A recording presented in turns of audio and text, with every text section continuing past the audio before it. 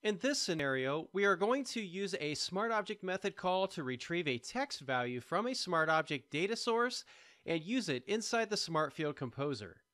On the design canvas, I have a simple leave request workflow, and I want to include the selected leave type value for a request within the subject line of the Manager Review User Task email alert for more clarity. I also want to capitalize all the letters of the leave type value just so they stand out in the email subject when managers receive their task notifications. You may not always need to do this, but for demonstration purposes, it shows how to use SmartObjects inside the SmartField composer. First, I'll open the context browser from the icon in the upper right of the page, select the Functions Context tab, locate the text function called toUpper, and drag it over to the subject line of this message right at the end. When the SmartField composer opens for the function called toUpper, I need to provide it with a text value to capitalize.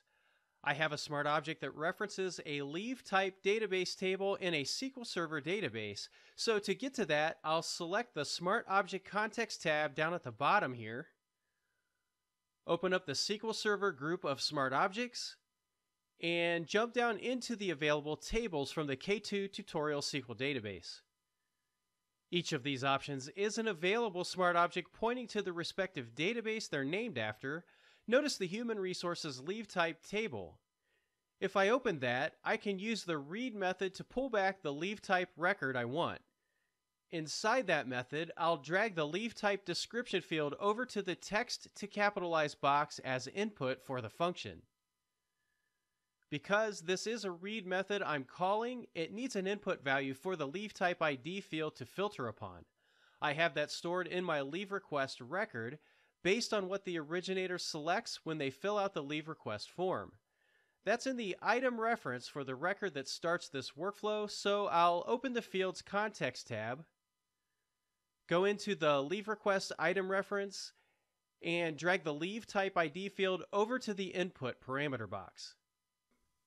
I'm also going to rename the function description for clarity as it appears during design time on the subject line,